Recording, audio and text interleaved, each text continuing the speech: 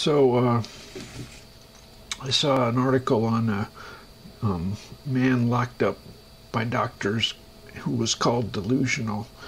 You know, basically I get subjected to psychological torture. I have no doubt nothing's changed, and today is just like yesterday. And but you know what? God told me He's perfectly just. If God's perfectly just, you're fucked. You can screw around all you want. You're fucked. Okay? God's perfectly just. I am not bitter because perfect justice happens. If God doesn't care, why should I care? Same with the Palestinians. If God doesn't care, why should you care? So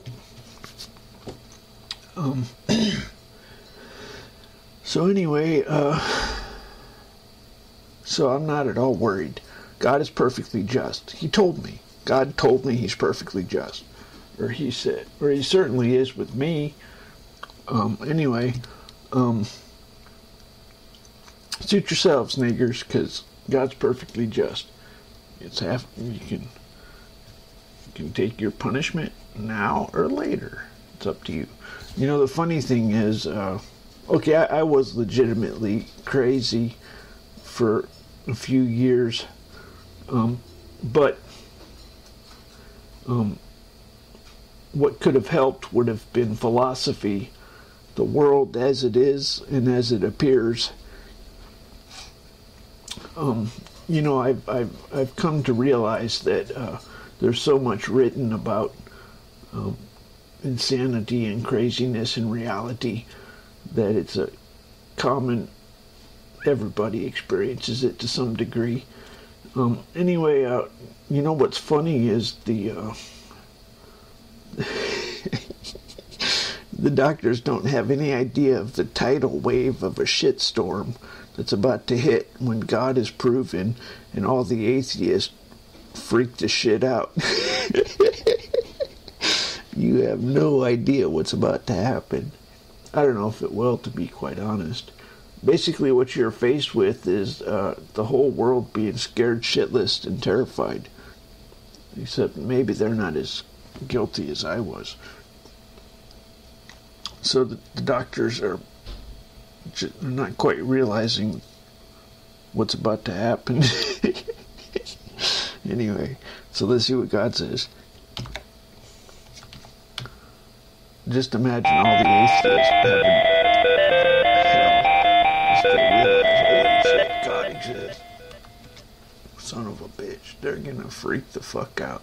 I was not a happy camper when I was an atheist and discovered God. I was not a happy camper.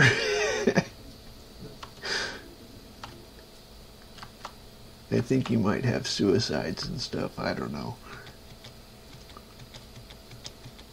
All the gays are going to be in some serious distress. Off-season things diligently, exceptions, account endeared, milan, sect matter, iron stature, muttering passions, abided, unclean. So you were questioning when I tore apart the name. I was trying to instruct you on how you interpret. If you'll encounter lots of proper names that you get nothing, but if you tear them apart, you get something. That's all I was trying to say. So, off-seasoned things, diligently, exceptions, account endeared, milan. This usually means military. To me, you can interpret it your own way. Milan, sect matter, iron stature. I think maybe he's talking about Saddam Hussein. Muttering passions, abided, unclean. I don't know what it means.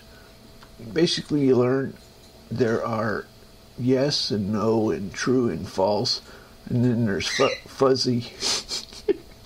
You learn to take a lot of fuzzy stuff. What did he say? I don't know. He kind of talked. What did he say? I don't know. He kind of talked. That's all you get. It goes in one ear and out the other. but don't underestimate what it does to you. If nothing else, just enjoy God's company, and the world would be boring if there were not stuff to think about.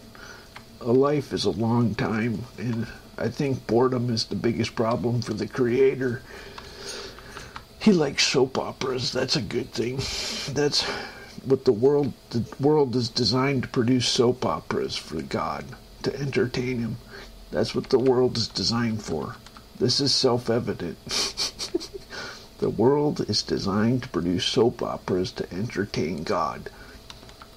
That is what the world was designed for. Okay, let's see what we got here.